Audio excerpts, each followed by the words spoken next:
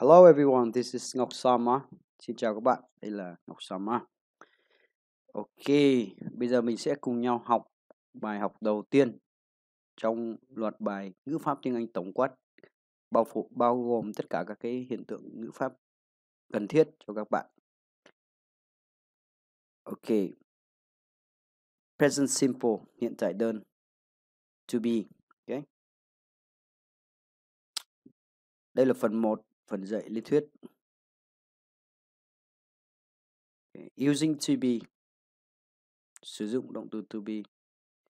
We use the verb to be when we describe. Chúng ta dùng to be khi chúng ta mô tả people, người. She is my friend. She is my friend. Cô ấy là bạn tôi. They are students. They are students. Họ là học sinh. Places, nơi chốn. London is a fun city. London is a fun city. London là thành phố vui. This street is busy. Con đường này đông đúc. Things, vật, sự vật. Their camera is new. Their camera is new. Máy camera của họ mới. Máy chụp hình của họ mới. Her scarf is pink. Her scarf is pink. Cái khăn quàng của cô ấy màu hồng. Conditions, điều kiện. It's warm today. It's warm today. Hôm nay trời ấm. It's 11 a.m. It's 11 a.m. Nó bây giờ là 11 giờ sáng. Locations, locations, vị trí. They're on a bridge. They're on a bridge. Họ đang ở trên cầu. They're in front of a clock. They're in front of a clock. Họ ở trước cái đồng hồ. Hay là chúng ở trước cái đồng hồ. Where people are from. Where people are from. Ai đó đến từ đâu. They're French. Họ là người Pháp. They're from London. Sorry, they're from Lyon. They're from Lyon. Họ đến từ thành phố Lyon. The verb to be can be followed by, động từ to be có thể được theo bởi noun phrases, cụm danh từ.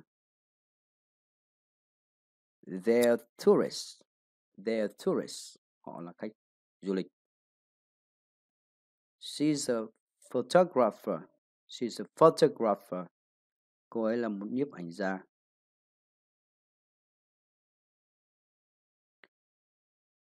Adjectives. Adjectives, tính từ. The bridge is old. The bridge is old. Cái cầu cũ. They're happy. They're happy. Họ vui. Họ hạnh phúc. Prepositional phrases. Prepositional phrases, cụm giới từ. They're in England. They're in England. Họ ở nước Anh. They're from France. They're from France. Họ đến từ nước Pháp. Affirmative statements, câu khẳng định. There are three simple present forms of to be: am, is, and are. Có 3 dạng của động từ to be trong thì hiện tại: am, is, are.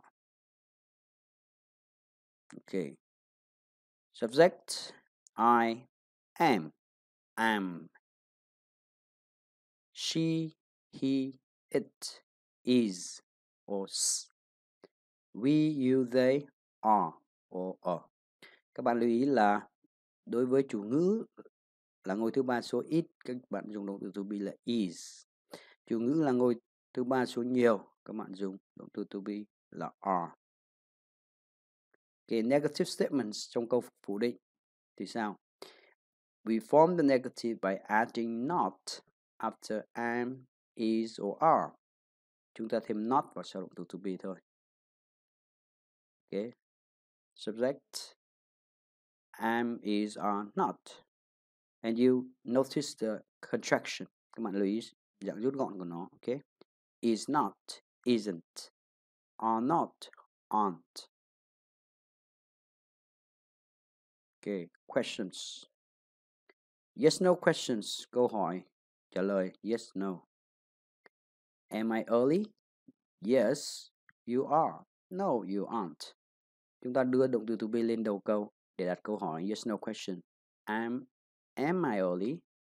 Yes, you are. No, you aren't. Is she tall? Yes, she is. No, she isn't. Are they hungry? Yes, they are. No, they aren't. Họ có đói không? Isn't she nice? Isn't she nice? Cô ấy có tử tế không? Yes, he is. Sorry, anh ấy có tử tế không? Yes, he is. No, he isn't. Are you proud? Are you proud? Bạn có cảm thấy tự hào không? Bạn có tự hào không? Yes, I am. No, I'm not. WH question, câu hỏi có từ để hỏi. Why am I here?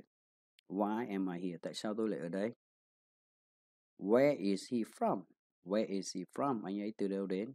Where is he from? Why are you a vegetarian? Why are you a vegetarian? Tại sao anh lại là người ăn kiêng? Ăn chay, sorry. Vegetarian, người ăn chay. Ok. Các bạn có thể like và subscribe nếu xem trên YouTube để follow bài học miễn phí. Ok, thank you everyone. Bye bye.